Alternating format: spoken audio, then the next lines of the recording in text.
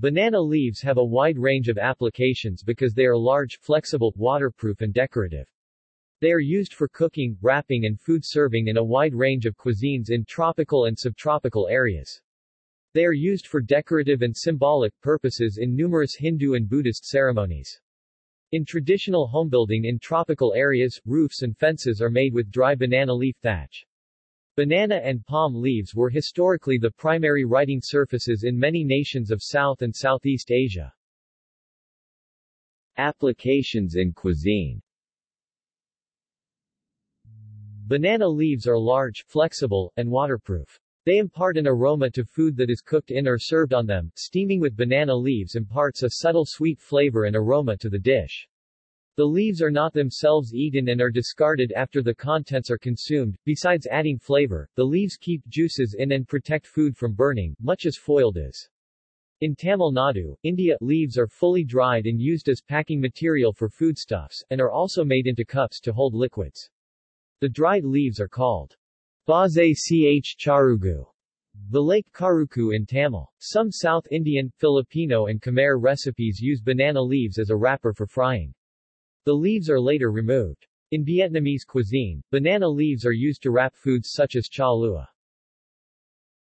Worldwide cuisine by country. In Indian cuisine, South Indian cuisine is traditionally served on a banana leaf, especially in the states of Andhra Pradesh, Telangana, Tamil Nadu, Karnataka and Kerala and in the northern and eastern parts of Sri Lanka. In these regions, it is customary to serve food on a banana leaf during festive occasions, and banana is often a part of the food served.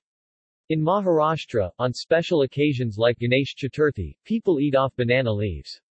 The banana leaf is also used for wrapping fish, which can then be steamed. In Bengali cuisine, banana leaf is used to prepare patori, which is marinated and seasoned boneless fresh fish steamed and cooked inside a banana leaf and eaten on it. Commonly, betki and alish are used in making patori. In Indonesian cuisine. In Indonesian cuisine, banana leaf is employed in cooking methods called pepes and batik. The banana leaf packets of food are steamed, boiled, or grilled on charcoal.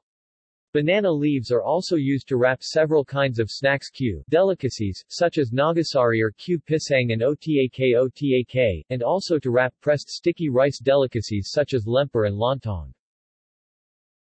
In Java, banana leaf is also used as a shallow conical bowl called pincuk, usually to serve rujak tumbuk, pasel or satay. The pincuk secured with lidi samat, small thorn-like pins made from the coconut leaf midrib. The pincuk fit in the left palm, while the right hand is used to consume the food. It also functions as a traditional disposable take-away food container. The cleaned banana leaf is often used as a placemat. Cut banana leaf sheets placed on rattan, bamboo or clay plates are used to serve food.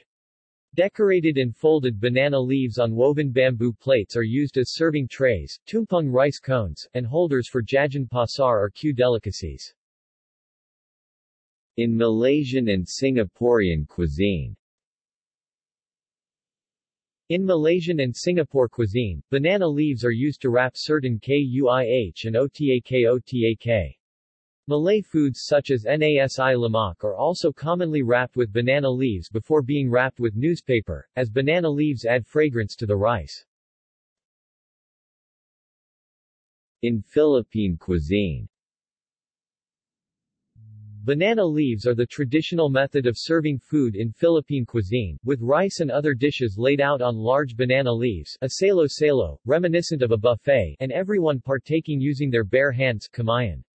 Another traditional method of serving food is by placing it on a banana leaf liner placed over a woven bilao, a winnowing basket made of bamboo. The bilao is normally a farm implement used for removing chaff from grains, although there are now smaller woven trays or carved wooden plates of the same kind in Filipino restaurants used specifically for serving food. Banana leaves are also commonly used in wrapping food binalat, and are valued for the aroma they impart to the food. Specific Philippine dishes that use banana leaves include suman and bibingka. In Polynesian cuisine. The Hawaiian imu is often lined with banana leaves. In Caribbean and Mexican cuisine.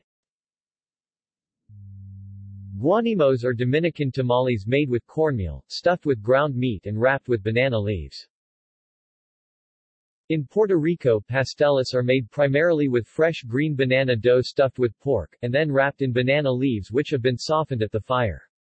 Many rice dishes in Puerto Rico are cooked with banana leaves as a lid to add flavor and aroma. Fish and pork shoulder can be wrapped in plantain leaves and baked. Guanimes, known as Puerto Rican tamales, cornmeal cooked with coconut milk and other ingredients, are wrapped in banana leaves. Sweet cassava tortillas and Puerto Rican arepas are laid on banana leaves for a few hours before cooking. Mexican, and more specifically Oaxacan tamales and a local variety of lamb or barbacoa tacos are often steamed in banana leaves. Banana leaves are used for wrapping pork in the traditional Yucatan dish cochinita pibil. In Central American cuisine. Vigueroan is a traditional Nicaraguan dish. It consists of a cabbage salad known as curtido, chopped cabbage, tomatoes, onions, and chili peppers marinated in vinegar and salt, boiled yuca, and chicharrones, fried pork with skin or with meat, wrapped in banana leaf. Variations of this dish are also found in Costa Rica. Bajo, or bajo, is a mix of meat, green plantains and yuca cooked in banana leaves. Nacatamal is made up mostly of nixtamalized corn masa, a kind of dough traditionally made from a process called nizquizer, and lard, but also includes seasonings such as salt and achiote, annatto. Filling consists of seasoned pork meat, rice, a slice of potato, bell pepper, tomato, onion, olives, cilantro and/or spearmint sprigs, and on occasion, though less commonly, capers, raisins or fresh chili, red or green, all wrapped in banana leaves. This dish is traditional to Nicaragua in Honduras. In tradition and religion. Banana leaves are used by Hindus and Buddhists as a decorative element for special functions, marriages, and ceremonies in southern India and Southeast Asia. Balinese Hindu prepared banana leaf as the container for floral offerings called kanang, dedicated for hyang, spirits or deities, and gods. These floral offerings were placed in various places around the house. In Thailand, banana leaf is used to create an offering bowl called kratong. It is an important element during traditional festival of Loy Krathong Day. Thai people will celebrate this on the full moon day of the 12th lunar month. The celebration was meant to pay respect to the Mother of Water called Phra Mae Kong Kha by floating a kratong on a body of water. Other Asian countries also shares this similar festival such as Myanmar, Laos, Cambodia, India and China.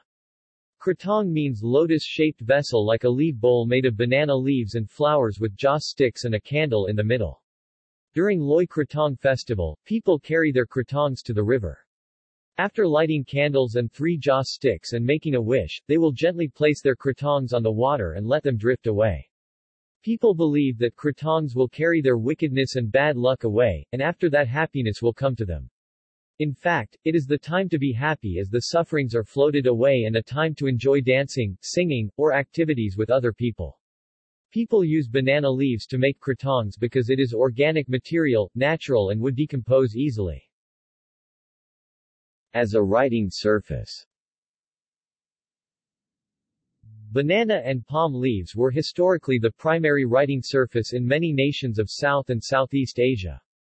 This has influenced the evolution of their scripts. The rounded letters of many of the scripts of southern India, such as Oriya and Sinhala, of Burmese, and of Javanese, for example, are thought to have been influenced by this. Sharp angles and tracing straight lines along the vein of the leaf with a sharp writing implement would risk splitting the leaf and ruining the surface, so rounded letters, or letters with straight lines only in the vertical or diagonal direction, were required for practical daily use. In such situations, the ribs of the leaves function as the dividing lines of ruled paper, separating lines of text. It is believed that this was so influential in the development of the Rongorongo script of Easter Island that the more elaborate wood tablets were fluted to imitate the surface of a banana leaf. See also: